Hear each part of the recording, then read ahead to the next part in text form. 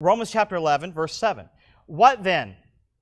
Israel hath not obtained that which he seeketh for, but the election hath obtained it, and the rest were blinded. Now, here's something for those who, if you ever had to deal with dispensationalists, and if you don't know what that is, you're better off not knowing what that is.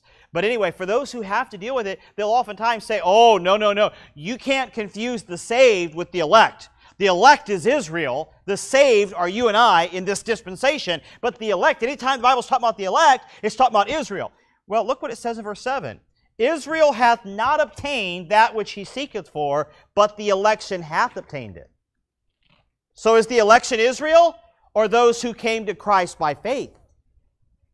It's those who came to Christ by faith, and the rest were blinded. And so that's a huge problem for the dispensationalists who teach that the Jews are the election, that they are the elect of God, that's what it's talking about, because they'll say when he comes to gather his elect, the four winds, in Matthew 24, right?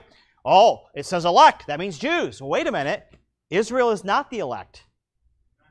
They did not come by faith. Who's the elect? Those who came by faith. He says, for I speak to you, who? Are you there? Verse 13. Gentiles. Insomuch as I am the apostle of the Gentiles, I magnify mine office.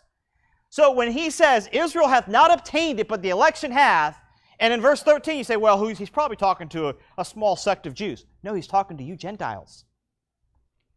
Paul just called the Gentiles the election of God.